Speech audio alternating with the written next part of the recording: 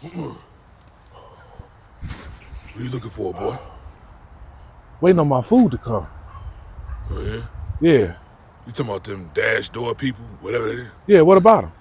Oh, yeah, I sent them on. I told them go ahead. Told them don't worry about it. We don't need nothing. Why would you do that? Because you don't need all that food, high cholesterol and all that stuff you dealing with. You don't need to be No, having no, all no, that no. food No, like no, that. wait a minute. Let's back up. No, you didn't. I ain't ate nothing all day. Dad, I ain't ate nothing all day. Why would you send my food away? Because you don't need all that. You don't need all that food with all that. You have the burgers and fries and all that stuff. You don't need to be worrying about all that. You don't need to worry about it. Like, you gonna get something better. You go in there, have somebody cook you something. In what world do you live in? Why would you? Because I told him he need to do it. Because your cholesterol ain't where it's supposed to be.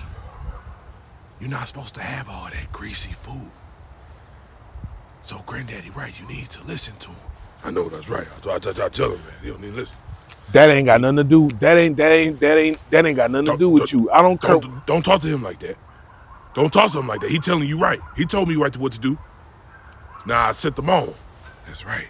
You need to listen. I'm about to hurt somebody. Doing whatever the order and whatever you want to order. Not long as I'm right, you ain't gonna order every doggone thing.